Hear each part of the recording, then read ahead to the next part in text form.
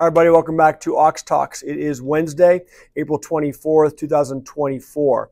I appreciate you watching the videos. Thanks for subscribing to the channel, supporting the channel. If you're not subscribed, please do so. Please like and share. Most importantly, please share the videos with your family, friends, and colleagues so we can continue to spread the word about what's happening with the economy, with the political situation, with a whole host of things that are just having a pile-on effect across this country right now. A couple of these issues we're going to discuss today that I saw in the news.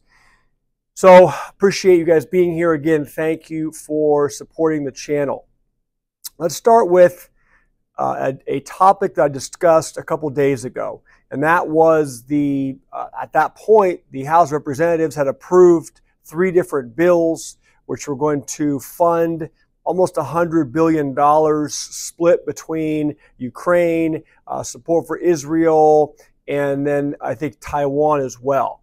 And so, of course, the Senate, I believe last night, quickly passed the bills that were put before it by the House. As of today, I read that the president has signed that into law. So it's amazing how quickly something can happen when you have the political powers that align. They can just rush it right through.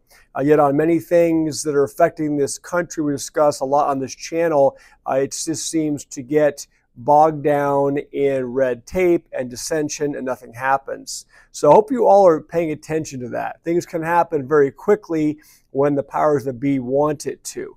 So on the back now, we discussed also buried in that legislation that now is now law, was that ability or the provisions that allowed U.S. to basically seize Russian assets and monies and financial institutions in this country, the United States, and then basically send those assets and those proceeds to Ukraine.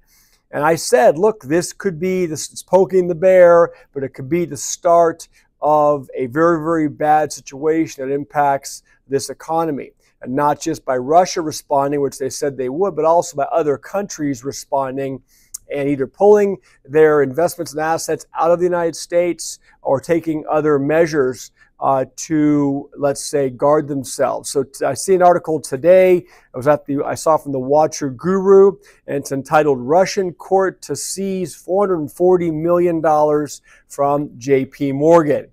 It says Russia is set to seize $440 million in funds from the largest U.S. bank, J.P. Morgan. Indeed, the action is connected to a lawsuit filed by lender VBT to attempt to recover losses from the U.S.-based bank, according to a report from the Financial Times. It says the decision from Russian courts followed what the country perceived as illegal actions from the United States.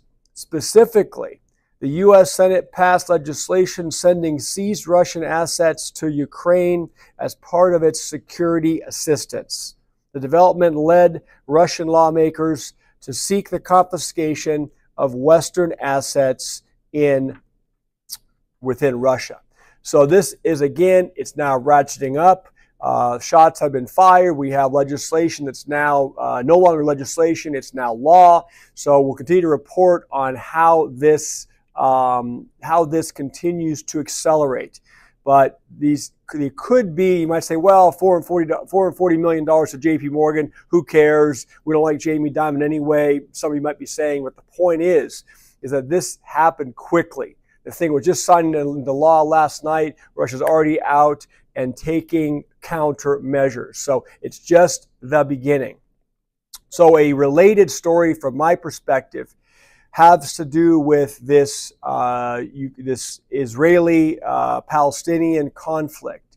And what we have now is cropping up across college campuses, on college campuses across this country are pro-Palestinian protesters.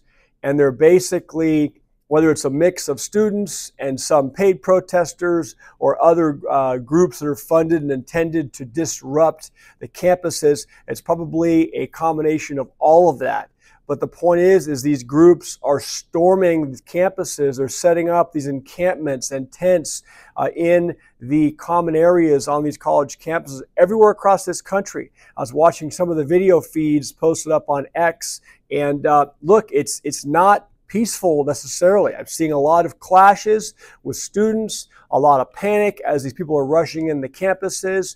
You have some campuses sending out their campus police, their local police. The police forces are in riot gear, and they're pushing back these protesters. It's loud. They're firing things. They're bringing in drums. It's just very, very disruptive and appears to me to be somewhat violent. Obviously, intimidation is intended, but I think we need to keep a very close watch on this. We all know we're in a very, very divided country right now from a lot of perspectives. Obviously, economically, our socio-strata, so to speak, is more divided than it's ever been. The gap between the rich and the poor is wider than it's ever been. The middle class basically doesn't even exist anymore. We have social division, we have political division, and when does on the heels of having everything costs more, inflation running rampant, people are frustrated, they're angry, and now we have this on top of it coming into the summer months in this country. So look, it's a powder keg. It's a recipe for disaster.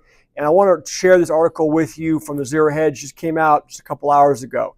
And it says the situation is unraveling. Pro-Palestinian protests erupt across America's colleges. Colleges and universities across the country are struggling this week to keep pro-Palestinian protesters off school grounds. Students and/or perhaps a mix of professional protesters are storming campuses and setting up encampments. This is likely a coordinated effort nationwide as other pro-Palestinian demonstrators have been busy shutting down critical infrastructure across the country, such as airport terminals, bridges, and other checkpoints that could disrupt the economy. Moments ago, pro-Palestinian protesters has invaded Harvard University, setting up encampments in the Harvard Yard. And it shows on X footage of the protesters storming the campus. On Monday night, police arrested, it says, protesters at New York University, which ended a multi-day standoff. On Wednesday, Texas Department of Public Safety troopers were deployed to the University of Texas in Austin to also counter protesters. Students erected a pro-Palestinian encampment at the University of Southern California, and that's unfolding today. The situation down at USC is getting worse. The campus of California, also campus of California Polytechnic State University, has been closed after a group of pro-Palestine protesters occupied a building on campus. I saw some video on that. Police rushed the building, and what happened was the protesters were occupying the building. They clashed with riot police, and the protesters in this case were actually able to drive the police back out of the building. So we have tensions flaring across this country. I'm not in any way weighing in on what side of this, let's say, issue you're on. But we have U.S. Congresswoman Ilhan Omar told students at the University of Minnesota on Tuesday that she was incredibly moved by the protesters. So we have some in positions of power in the government that are also out there, supporting this. I don't want to say egging it on, but it sounds like that might be, what it is. So let's keep a watch on it. All of these things impact us. You may not be on a college campus today. You may not live by a college campus. But it's just a matter of time till this stuff starts infiltrating everywhere, okay? And with everyone being on edge in this country because of their financial situation, because of their, let's say, their unhappiness with the political situation, this is just set to explode. And it looks like it's happening as we speak. The next article, the last one I'll share with you, was also on the Zero Hedge today. And it says, watch migrants gone wild on streets of Midtown Manhattan. And this was another video posted on X. This shows a pack of illegal aliens viciously fought each other with sticks, belts, whatever they could get their hands on outside a migrant hotel in Midtown Manhattan. It says the Row, R-O-W, is one of the many hotels and shelters converted to house illegal aliens in New York City from the open southern border. About 200,000 migrants have flooded the city since early 2022. Says there are as many as 64,000 in these shelters. So again, that video, you can pull up the stuff on X that I saw. What appeared pretty aggressive, pretty violent. Guy was riding his bike, got taken off the bike, got involved in this altercation. Guys were coming from behind and choking guys, pulling them down to the ground. So again, more violence, more clashes, more just ongoing strife in the United States. Meanwhile, if you were just watching the stock market, earnings came out today. The market couldn't care less. I didn't even see much. You're not going to see this kind of news necessarily over on CNBC or CNN in terms of, and if it is, it's obviously going to have a little different spin. So just want to bring this all to your attention. I've been really busy this week so far, so it's possible that I'm kind of behind the curve a bit on reporting on it and reading about it, but it's depressing. It's disheartening. Those of us that get up every day and go to work just want to make a better life for ourselves and our family. Try to do the right thing. You have to have all of this bombarding you all the time. And again, let's see where it goes. I would not be surprised if these situations continue to deteriorate. We're going to see more violence, more crime waves. And we discuss a lot about you being self-sufficient, being able to defend yourself and defend your family. And that means you have to you have to think about this ahead of time. You have to put security measures in place. You have to get trained with whatever your tool of choice is going to be. And you have to be on guard because you never know when this stuff, whether it's from protesters, whether it's from the illegal immigrants coming in, whatever it is, it's just a matter of time till we all are confronted with this thing on our front doorstep. So I'm not going to go too long today. Those topics just rung very important to me that I wanted to share. The market was flat. Gold and silver were flat. But this stuff, I think, is something that we really have to really pay attention to.